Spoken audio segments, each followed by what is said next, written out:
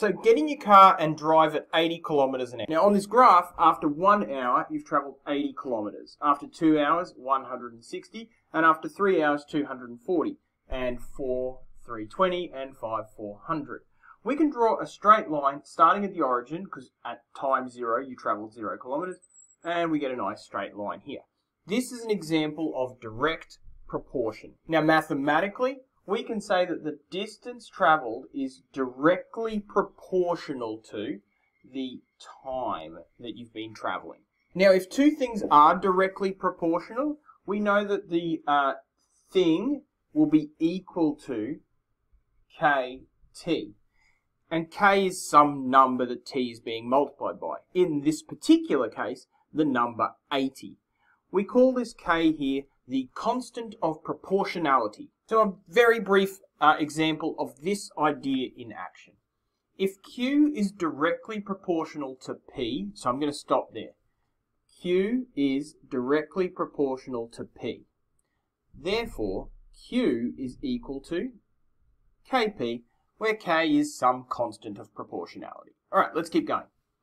Q equals 30 when p equals 90. All right, if I know what Q and P are at a single moment, I can calculate the constant of proportionality. So Q equals 30 K times 90. Okay, so that means that K is equal to 30 over 90. K is equal to 1/3. So now I have a rule connecting P and Q. I know, therefore, Q equals 1/3 P. And now it's relatively straightforward. Calculate Q when P equals 360. So Q equals 1/3 of 360. Q equals 120. Now that is direct proportion and the constant of proportionality in action. But when it comes to direct proportion, it doesn't have to be a straight line. So what would it mean if m is directly proportional to the square root of n? Well, we just write mathematically what we're reading. M is directly proportional to the square root of n. The square root of n.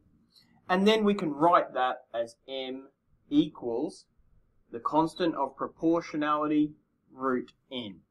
Now that we've got a formula, let me give you a bit more information and we can do something with it. So part 2 of our question says, calculate k and fill in the table below. Alright, so we've got this table. We know that when m equals 9, n equals 1.5. And as long as we have m and n, we can then calculate k. So if m equals 9, k root 1.5, which means that k is going to be equal to 9 divided by root 1.5. Now you could leave k in that value. You could type that into your calculator and your calculator would actually simplify it a little bit and tell you that k is equal to 3 root 6. You could also get to 3 root 6 without your calculator, but it does take a little bit of mucking around. Something like that. It relies on you knowing a little bit about surds and then rationalizing a denominator. But in any case, I know now that k is equal to 3 root 6. So now that I know that, I have a formula. I know that m equals, 3 root 6 times root n. Okay, so remember what we were doing. We had this formula and we were trying to find out what k is. Now that we know what k is, we can put it in there. M equals 3 root 6 times root n. From here, we just sub in m values and we get n values out. Now, because we're trying to find n values, it's probably easier if we rearrange this a little bit. So if I do m divided by 3 root 6 equals root n, and then if I do n equals the square of m 3 root 6 like that, I can then sub in those m values directly into that formula. Put 5 in for m, put 7 in for m, put 14 in for m, and I'll get all my n values that I need. Now when you sub those values in, you get 25 over 54, 59 over 54, and 98 over 27. Now, there is another way you can do it rather than putting values into that formula each time. You can just sketch that formula. So replace the n with y, replace the m with x, sketch that formula, and then do a bunch of calculations on the graph on your graphics calculator. Either way, it works. Come and talk to me about your graphics calculator if you'd like to see how to do that. Everything I've talked about is direct proportion, but to talk about indirect proportion, we've got to dig a hole. So, if you ask one person to dig a hole, it's going to take him 1 hour. But what if he had a friend to help? Well, it would take them half the time, right? So 2 people would only take half an hour. But what if 2 more people came? Well, if 2 more people came, it's going to take half the time again. It's going to take this long.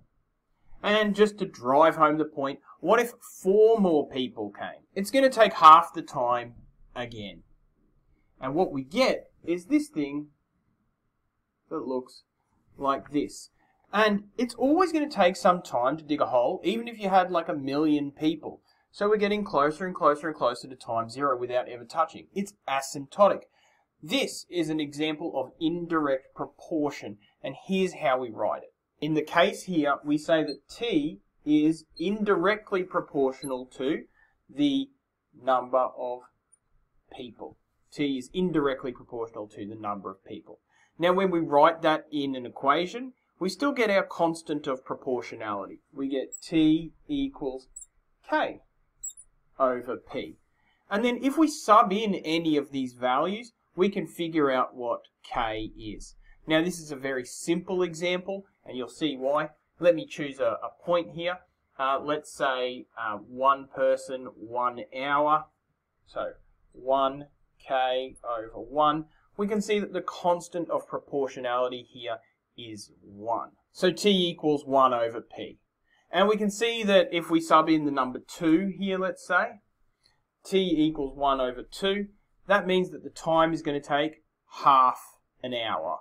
If we sub in 4 people, it's going to take 1/4 of an hour, which is what our graph is showing here. Before I forget, indirect proportion is the word I'm using, but a lot of people use the word inverse proportion, and they would say that these are inversely proportional to each other. So you might get a question like this: f is inversely proportional to the square of r. So let's just write that formula first. F is inversely proportional to the square of r. F is inversely proportional to r squared. Now we know that that's going to be f is equal to k over r squared. Let's keep reading the question. F equals 50 when r equals 3. All right, f equals 50. K when r equals 3. 3 squared. All right, so 3 squared is 9. We want to know what k is, so we need to do 9 times 50. 9 times 50 will equal k. So k equals 450. Therefore, we know that f equals 450 divided by r squared. And then the last part of the question says, calculate f when r equals 12. F equals 450 divided by 12 squared. Calculator. And we get an answer of 25 over 8. Now, you didn't have to use a calculator there.